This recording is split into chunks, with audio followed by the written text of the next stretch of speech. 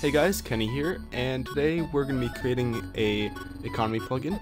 Now this economy plugin is going to be quite simple. It'll have one command /econ, and you're going to be able to add, set, or remove coins from a player's account. So let's go ahead and dive right on into it. So the first thing we're going to do is make the economy manager. Now this is how we're going to be setting and getting the player's balance. So let's go ahead and create a new Java class and call it economy. You can even call it econ manager, just like that. And most of the methods in here will be static, just so you know. Let's go ahead and make a new hash map. Okay, so in this hash map, we'll go ahead and make a comment over here so that we can remember what's in it. We'll have the player's name and their balance. That's what each one of these will represent. So let's go ahead and make a method to set the player's balance. So we're going to call it a public, a static, and it's going to return nothing. Set balance string player, and I forgot to add an argument to it, double amount. And in this method we're going to go ahead and set the balance and amount.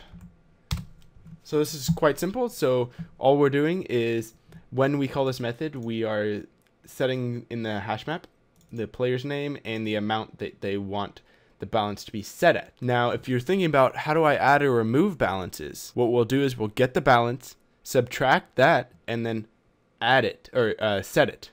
That probably made no sense now that I'm thinking about what I just said, but it'll make sense in like a minute or so. So let's go ahead and make another method, static. This one will return, it'll return a double get balance for the player, just like that, and we'll return balance dot get player. And I didn't have a return value. There we go. Now we've got a method to get the player's balance, and we've got a method to set the player's balance. And that is really all we're going to need. Now, if you guys don't quite understand what's going on here, you can go ahead and click on the annotation on the screen, and it'll bring you to another video explaining hash maps in Java, because I know they can be quite tricky at first. But other than that, let's go ahead and get right back into what we were doing. Go ahead and create another Java class, and this will be our econ command, the /econ command. And we'll go ahead and set up the onCommand method. So now that we have our onCommand method set up, let's go ahead and go over arguments a little bit more in depth. So arguments always start on the first term after the command. The command is not included in the arguments. So args at 0, the array at 0 is going to be add. So /econ add, args at 0 is going to be add. Now the second argument is going to be the name, and the third argument is going to be the amount. Now this first argument can either be set, or it can also be remove. Any of those will work. I'll go ahead and leave it back at add, and they will always, that's the first argument. I'm saying the first argument, but it's really at 0. So it's the 0th in the array. That's the indexed. So let's go ahead and hop into code and set up that. So let's go ahead and catch and make sure the sender is giving us the right amount of arguments. Now if you remember, if we go back to my little diagram, right here we will see that the minimum number of arguments is going to be 3. So we need args.length to equal 3 in order for us to do anything. So if args.length does not equal 3, then we're going to tell them, hey, we're actually going to tell them it in red because we've got an error here. Red. Hey, you cannot use that command like that. And then we'll go ahead and tell them how to use it in green because it's right. And then we need to return true because we don't want to continue on to any other code. So now let's go ahead and handle what will happen if the argument length does equal 3. Well, first of all, do they even have permission to use this?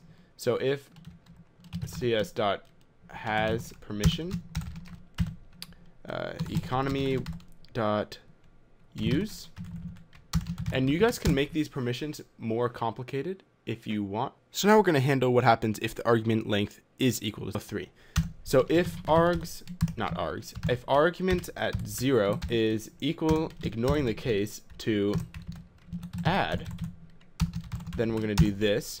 Otherwise, we're going to, if the args at 0 equals remove, then we're going to do something. And lastly, if it equals set, then we're going to do something. And if it doesn't equal any of those, we're going to send them a message in red telling them they're sending us an incorrect argument. So now let's go ahead and go back up to add, and let's see what we can do. So now let's go ahead and go back to the econ manager, and we need to add one more method. We need to add a method to see if a player has an account with this server. So in order to do that, we'll just create a Boolean method and see if they have an account, and we're going to return if the hash map contains player. So if the hash map does contain the player, then they have an account. If it does not contain the player, then they do not have an account. So let's go back into our econ command and let's see if the player has an account or an account. So if econ manager dot has account arguments at 1. If they don't have an account, then we're going to tell them that the player does not have an account. And we need to return true so it doesn't continue with any other code. Now that we've gone through that check, the player has an account. Let's go ahead and add the amount to his balance. But first, we need to go ahead and see if the player has entered in a correct value for the amount to add. So let's go ahead and make a try and catch statement here. Let's go ahead and set the double amount equal to 0, and amount is going to equal to double dot parse double args at 1. No, args at 2. And if it doesn't work, if they enter in some phony amount, so for instance, if they type in a series of characters instead of numbers, then that's going to call the catch. And that's going to call an exception, and then we're going to be like, hey, you got to enter in a number. So we'll tell them cs.sendMessage in red, of course, you gotta enter in a number, bro. Just like that. And then we will go ahead and return. So we don't continue on with any other code. Now, we technically don't even need the amount. Just leave it at 0. So now we're going to go ahead and add that value to the player's account. So econ manager dot set balance for our player, which was at args 1, and we're going to go ahead and set it to econ manager dot get balance of the player, not player, args at 1 plus the amount. And there we go. Now we've added an amount to the player's balance. So I'll go ahead and go over this one more time. If the player has an account, if they don't have an account, then we're going to tell them the player doesn't have an account and return. Now if the player has an account, we'll go ahead and continue, and we'll create a variable amount, and we'll make sure that the player is giving us the command center is giving us an actual number for the amount. If they aren't, we'll go ahead and tell them they need to enter in a number, bro. And other than that, the rest of the command is fine, and we'll go ahead and set their balance. So in remove, we will do the exact same thing, except for just go ahead and change the plus to a minus, and that will be removed. So I'll go ahead and do that right now.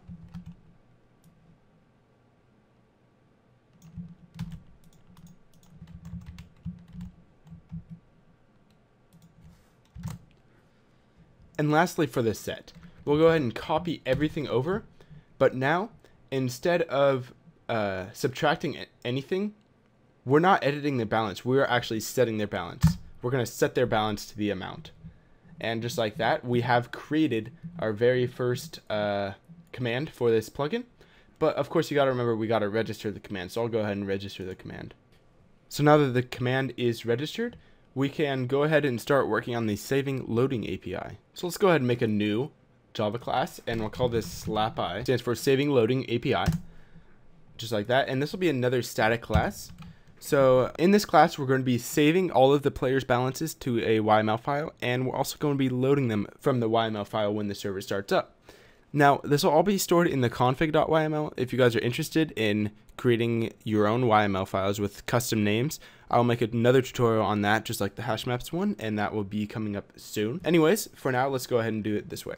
So public load, or no, we'll save the values, save balances.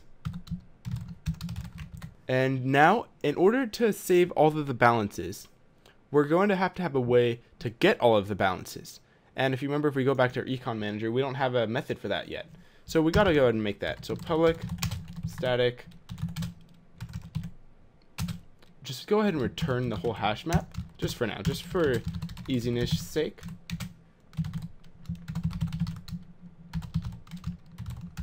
And now we'll go ahead and go back into the slap by, and for all the values in that hash map, in the key set, for all the players in econ manager dot get balance map dot key set,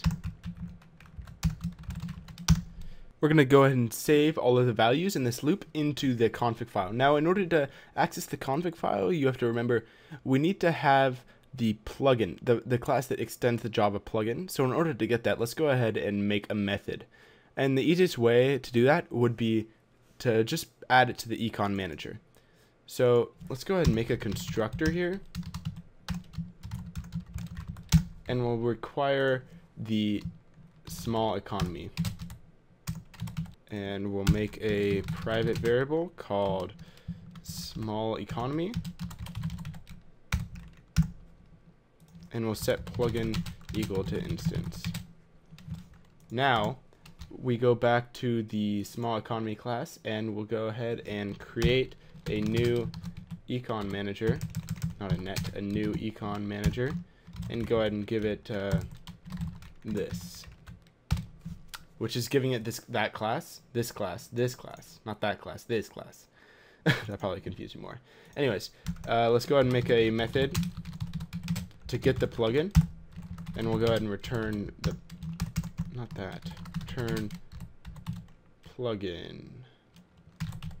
Now, why is it going to give me a red line? Oh, because it's not a static field. There we go. Now we have a method to get the plugin, and now if we go back into SlapEye, we can go ahead and create a variable in here called plugin. Private small economy plugin equals econ manager get plugin, because we're going to be using plugin a lot in this class, so we might as well create a variable for it. So plugin get config dot set, and we'll go ahead and call this balances dot plus p, and we'll go ahead and get the econ manager map, or the balance map again, and we're going to get it at the player value. And there we go. And why do we have a, oh, it's because it's not static again. So now that'll be saving all of the balances into the config file, just like that. It's a very simple method. Now if we go ahead and make another static void method called load balances, so for the string s in plugin dot get config dot, we're gonna have to get the selection path balance, and we'll get the keys for that, and we're gonna give it false. So for all of the players, basically this is looping through all of the what we set before, so it'll look like balance and then tabbed over player name 1, player name 2, player name 3, player name 4, player name 5, all the way down for as many players. And here we're loading it. So when we're getting the configuration selection, we're saying, okay, so just basically tab over. So get rid of that balance, theoretically, get rid of that balance and get all of the keys of it. Now the keys are all of the values in it, so it'll be every single player. And we're just looping through all of that. So when we do that, what we're going to do is go ahead and econ manager dot set balance for the player to the plugin dot get config,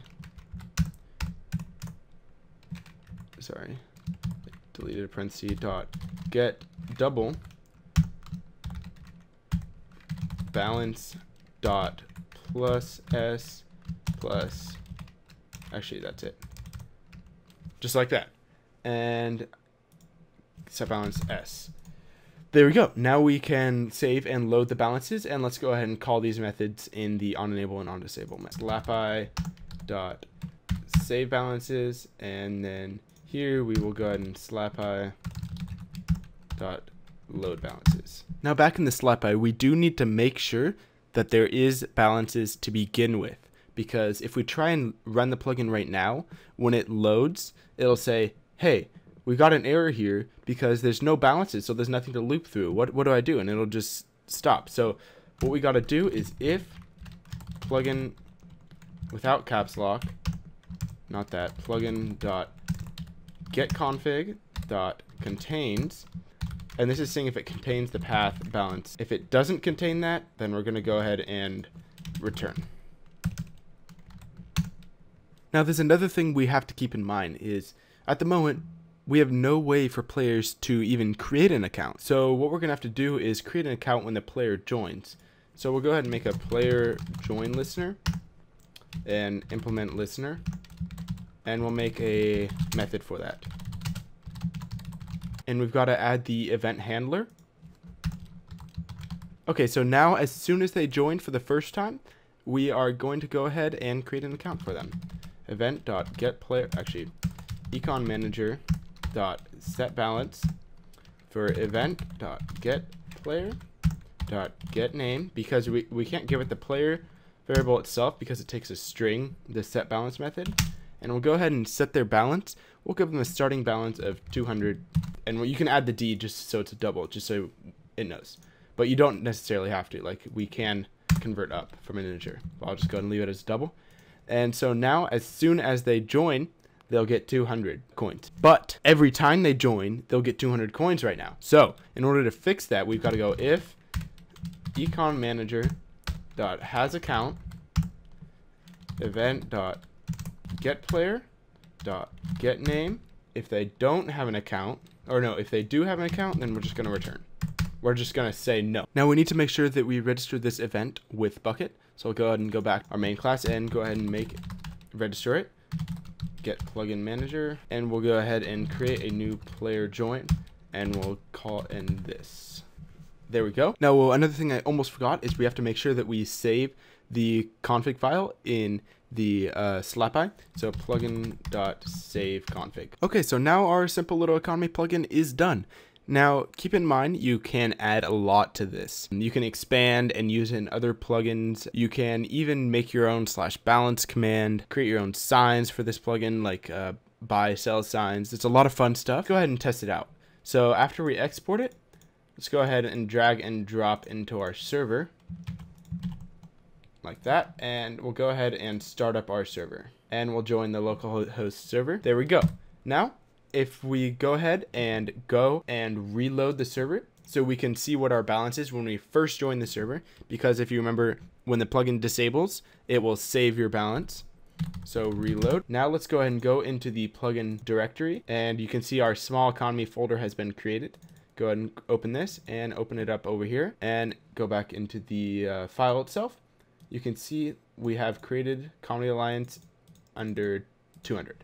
Now, if we go ahead and type in econ, add Comedy Alliance, and we type in 250, we will have added it. And now if we reload the server, go back into here, say yes, we'll see 450, because 200 plus 250 is 450. Now, if we want to remove 50 coins, we can go ahead and go up one, and we'll remove 50.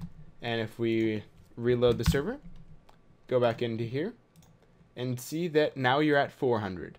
And we can even set the balance using the command that we created. Now this plugin, as I said just a second ago, can easily be expanded on, and I really recommend it. I recommend you guys creating your own /bal or /balance command. I strongly recommend doing that. I also recommend having messages sent to the players when they issue the command, because that can be really helpful. But other than that, guys, the source files for this plugin will be in the description. I hope you guys had fun learning this. Let me know if I went too fast, or if you guys like the tutorials separated into multiple parts, because this will be quite a long one. Let me know that. Let me know if you liked the video. If you guys have any questions at all, feel free to email me at mrcomputeranswers@gmail.com. You can even come visit me at my server, mc.arcanerealm.net. We're going to be having some pretty awesome epic changes coming up with some projects we're working on, so I'm looking forward to that, but don't want to hold you guys too much longer. I'm Kenny, and I'll see you guys next time.